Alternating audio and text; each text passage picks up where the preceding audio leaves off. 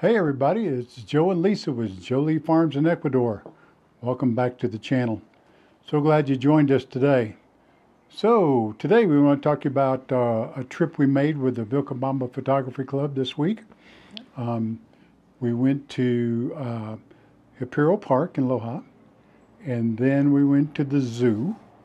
And within the zoo, the reason we went to the zoo is we wanted to go to the Orchidaria. These are both in Loja. So we've done zoo stuff here in Vilcabamba, but this is the zoo in Loja, which we have not been to before. Yeah. So today we're going to focus on orchids, obviously by the name in our title. So we're going to focus on the orchids. We want to show you a whole bunch of pretty pictures of the orchids and stuff. Yeah, if orchids aren't your deal, we understand. But I think you'll find it interesting anyway. What a great place to visit. We'll follow up some future videos about Imperial Park. We've already done one really good video on that. Yeah. We may do another one, but we'll definitely do a different video on the zoo at a future date and show you a bunch of neat pictures from the zoo. Some people don't like the idea of caged animals, but let me help you understand how the Loja Zoo operates. It is rescued animals. So some of these animals can't be just turned back out into the wild just yet. So they do rescue these animals. I think that's the same with the Vilcabamba Zoo as well. Is they have these rescued animals, and you can tell because some of them, especially in the birds look pretty beat up, and so they're healing them. And the Loja Zoo actually has like a veterinary space in there as well. So does the Vilcabamba Zoo. Yeah, it's got one too. And So we're going to get into these orchids here. So I don't know how many of you know that, Ecuador is like the orchid capital of the world. It's one of them, I think. Yeah.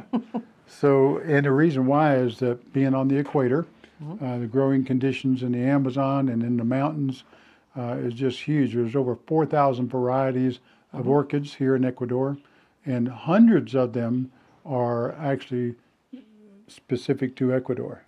Yeah, I think a lot of them, especially because of the rainforest and so forth, the Amazon, and a lot of them, I guess, started there. So we've got a friend, and he's got, at Monte Sueños, he's got quite a few that he has that are native to the area, and they're absolutely gorgeous. Yeah, and the cool thing about Monte Sueños is he went up to the Podocarpus Park and then, up out into the jungles, if you will, and dug all his orchids from there and brought them in. He has a family farm that's near the park, and that's where he got all his orchids. Yeah, he didn't go to the park to take them. He got them from the family farm. Not what you're supposed to do. Don't go into the national park and take them. As a matter of fact, when you go to Podocarpus, they tell you, please don't take the plants. Yeah. I've got, I think, a little more orchids that we have collected over time. I'd almost like to take some to the Podocarpus so they'd have a little bit more robust collection. Yeah. And some of our orchids have come from Zamora, which is down in the Amazon. And so that's where a lot of ours came from. Oh, yeah, yeah. They're not what you would expect. I mean, even at the Vilcabamba Zoo. Hey, buddy. big How guy. you doing? So this big giant bumblebee came to Giant visit. bumblebee. How you doing, buddy? See ya. At the Vilcabamba Zoo, they have some amazing orchids, and if you saw them in the wild, you would not just immediately go, hey, that's an orchid. I mean, some of them are really, really different. Yeah, really special orchids. And so here in Ecuador, some great places to visit. Right here in the Loja province, you can go to the Vilcabamba Zoo. They've got a great orchidaria there. And man, that little guy in there, Manuelito, he loves to tell you all about the orchids and his special shoe orchid. They call it zapatos. Yeah, he's passionate about the orchids. The interesting thing to me is when you go to, we went looking for the orchids. Little did we know, we were told it's next to the zoo. It's actually in the zoo. So you get to take part in both the unique animals they have in the zoo as well as the orchids. And I think even in Loja they actually have a whole plant space, and I think they actually sell some of those plants. Not the orchids, just the plants. Yeah, you can't buy orchids either at the Loja Zoo or at the Vilcabamba Zoo. Yeah. But at the Loja Zoo, you can buy other types of plants. They got bunches of them out there for sale. And this is not a little thing. These people are super passionate about it. At the Loha Zoo, they have all their ribbons and their awards on the wall, so you can see how well they're doing in the orchid space. Yeah, they won a lot of first place entries. So Yeah. the other place here in Loha that's really good too is the Jardín Botanico Espinito. Yeah, the botanical gardens. Yeah, the botanical gardens in Loha. We've done a video on that before. We're going to go back and shoot another video there and more concentrate on the orchids, if you will. The best time for orchids here is usually February to June, but they really kind of bloom year-round. They bloom off and on different times, and I think different species bloom different times. And Loha, he said, come back May through October. That's his big time.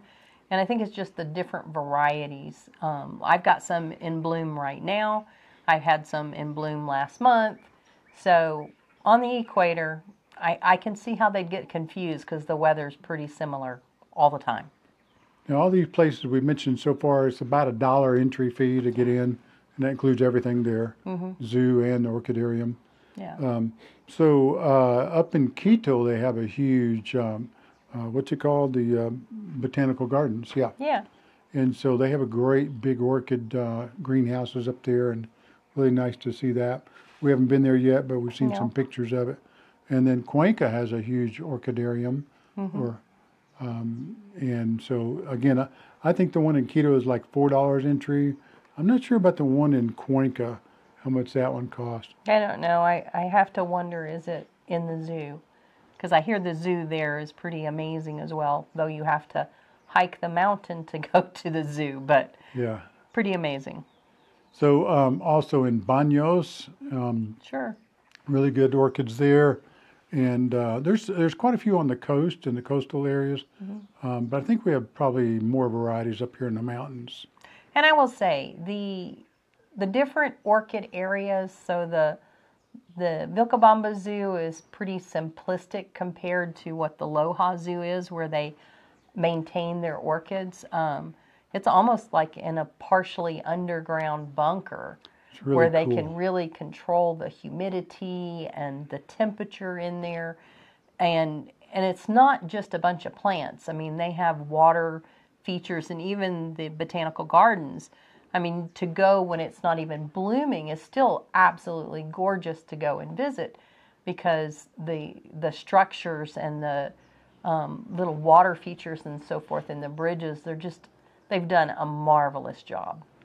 All right, well, without further ado, we're just going to get right into the pictures here and let you take a look at those and leave us a comment. Tell us what you think about the orchids, and we'll see if you're interested in us doing some more videos like that. There we go. All right, ciao for now.